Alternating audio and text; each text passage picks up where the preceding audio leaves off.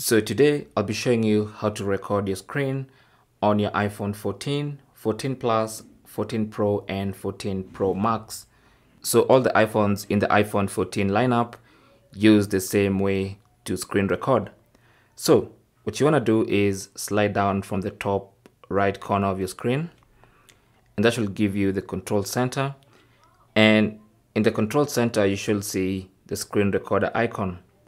So if you tap on that, it's going to give you a countdown right there in the pill. And now it's recording everything you're doing on your screen.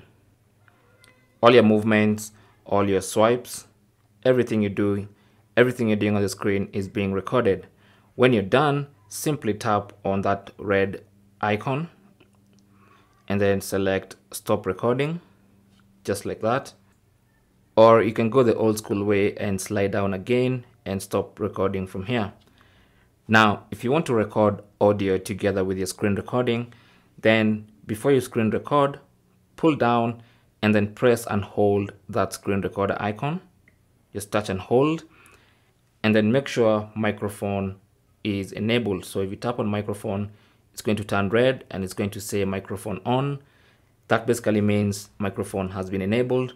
And now you can record all the ambient sounds together with your own voice if you want to in that screen recording.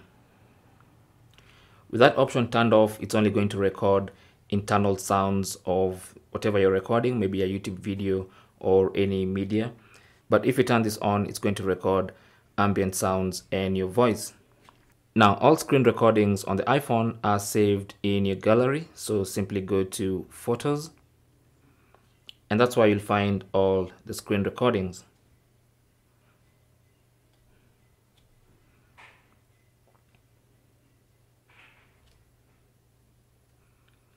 And as you can see, the pill cutout is also included in your screen recordings.